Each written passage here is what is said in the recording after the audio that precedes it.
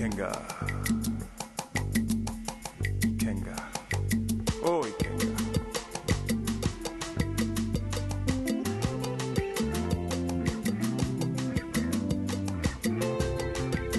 You shall yet see your sunrise, Ikenga. You shall yet see your sunrise.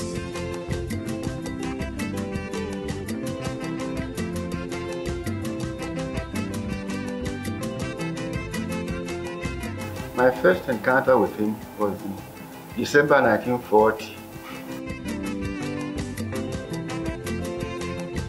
Was a gifted man, all round. There is no area you talk about or you walk about that he will not show you how it is done. He was able to use cocoa, palm oil, and a few other products locally to run one of the fastest growing economies in the world. That he was named MI Power. Later, Dr. Michael Okpara. Okpara took over at a time when there were no institutions. Even though the eastern region was the poorest of the regions at the time.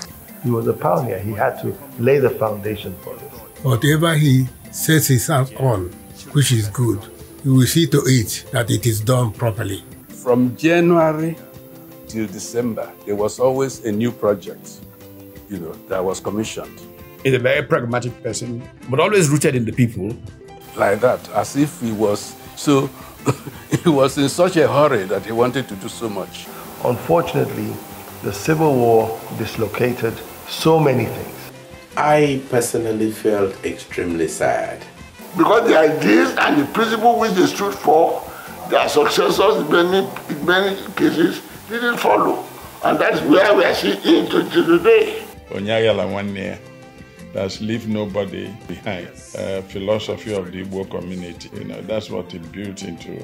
The politics of then was politics of principles. Truth was that he was an honest man. He was really a nationalist. He didn't build a house, even in his hometown.